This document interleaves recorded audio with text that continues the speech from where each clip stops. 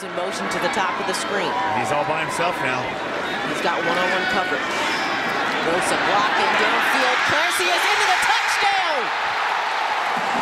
End zone, touchdown, Huskies.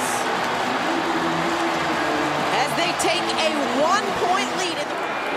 Turner going for 2. Looking, and they've got it. Keelan Marion. Bennett still has time. Pressure coming.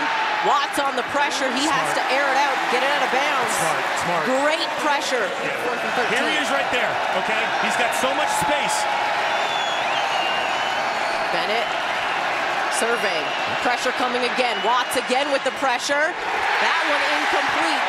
It was Eric Watts once again defensively putting the pressure on Jonathan Bennett. Watts has been great today. As the clock runs down, and for the first time since 2015, the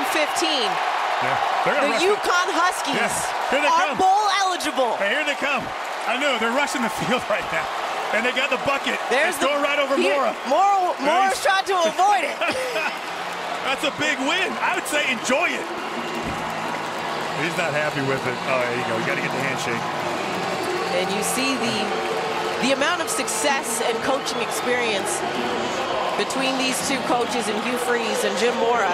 And this is the first win for the Huskies versus an AP-ranked opponent since they beat number 13 Houston 20-17 in 2015. You want to know the wild thing?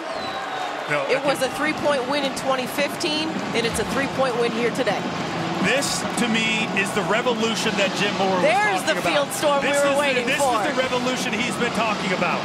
This is a basketball school. He wants to get some respect. He wants to be a football school also. Well, if you want that to happen, these are the type of wins you need to have. A ranked team coming in, just beating an SEC team, only one loss, beating Power 5 schools left and right. Once again, a 36-33 win for Uconn here for Christian Fourier, Justin Walters, and our entire crew. I'm Megan McPeak. This has been a presentation of CBS Sports Network, the 24-hour home of CBS Sports. Let's send it to Colorado Springs for New Mexico at Air Force. So long from East Hartford.